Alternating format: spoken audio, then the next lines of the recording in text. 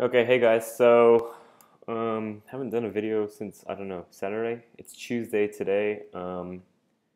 I've been at my office here in Cyberport today, yesterday, and the day before. And on Sunday, I think I spent most of the time doing something on Phony Girlfriend, and that went pretty well. And basically, in my mind, it's done. There's no new stuff we really want to do on it, and I'm just fully focused on this new project. So Sunday night, I started messing around with Unity3D to see if it would be viable to make my new game in Unity, and I got some stuff done. I was pretty happy with it. Then on Monday, I spent some more time working on Unity3D, and I got quite a lot done, but I also got really annoyed with it. I ran into a lot of issues with UI and basically placing text.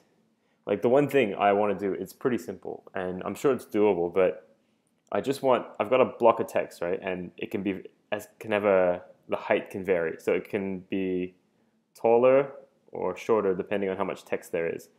And I want to put some text directly underneath this thing. So this text needs to know how tall this thing is and to position itself. In XNA, it's quite a lot of code to do in XNA. You have to like measure the font height, measure how many lines you have, that kind of stuff. But it's doable and it looks pretty nice. When I try to do it in Unity, I can actually, I'll show you I'll show you a bit later, but when I try to do it in Unity, it just does not work at all. So I got really annoyed and I thought, okay, I'll go back to Monogame.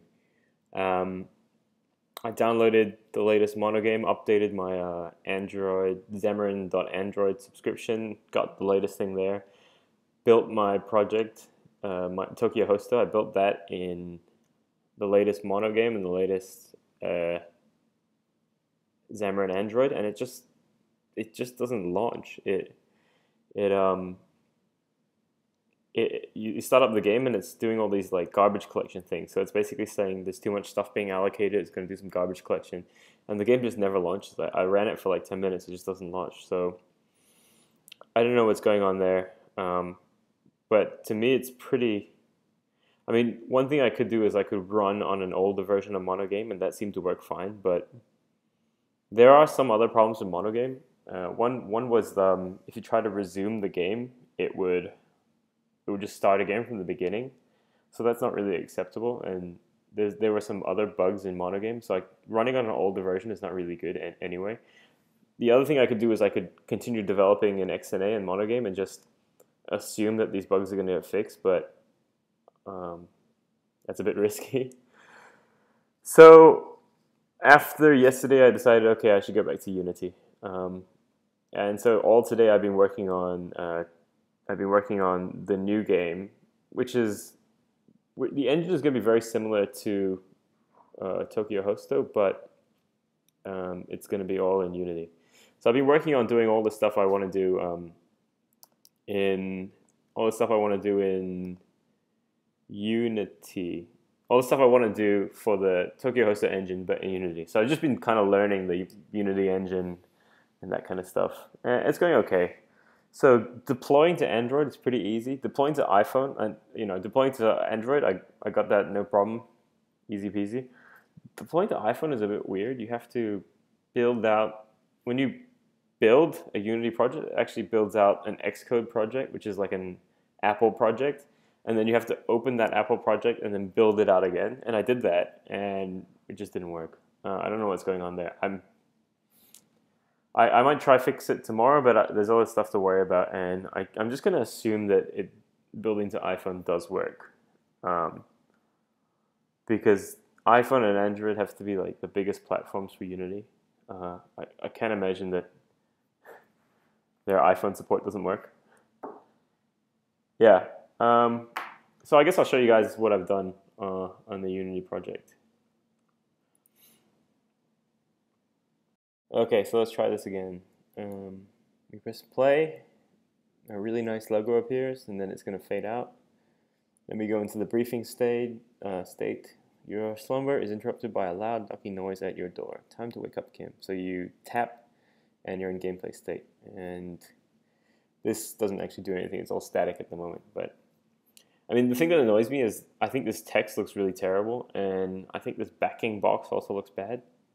Um, like this text especially, these letters are too crowded together. I don't know what's going on here.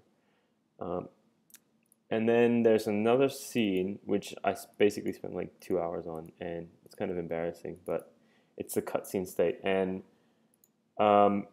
we have a sprite. Where is it? Where's the sprite? Sprite. Yeah, it's here. Okay, and it's basically just like a comic strip kind of. It's the comic strip for Tokyo Hosto, the opening one, and there's panel 1, 2, 3, 4, 5, right?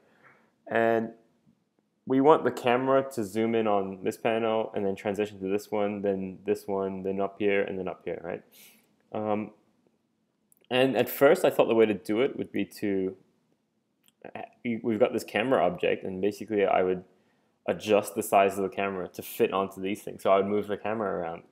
That seems to make a lot of sense. And actually, saying it now, that seems like a good way to go. But I didn't go with that way because I wasn't able to adjust the camera the way I wanted to. So I want these panels to be able to shrink in width and in height, but not necessarily proportionally. But this camera seems to really want to move proportionally. And because of that, I decided not to use the camera. I decided instead to cut this texture into different parts. I'll show you the code for that. So here is this is really bad. I'll clean this up later. But here we have a cutscene state, and this is the sprite setting part. So, okay, so here's a bunch of different rectangles. There's 6 of them, and they're used to define the different frames on the scene, on the comic strip. And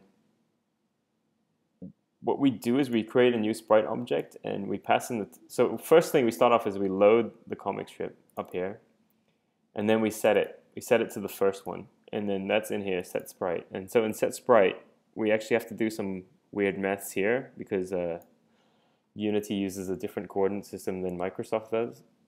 I think Unity is using the OpenGL coordinate system.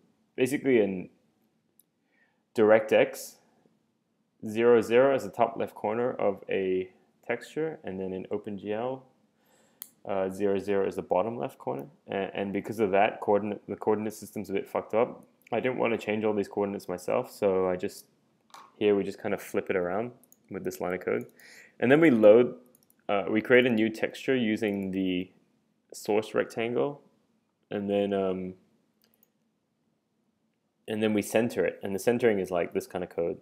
And this was pretty tricky because I didn't really understand Unity's coordinate system. I still don't really get it. But what we do is we just we scale the texture to fit.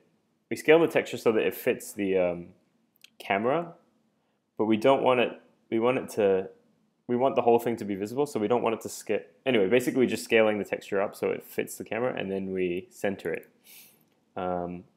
And this is what that looks like.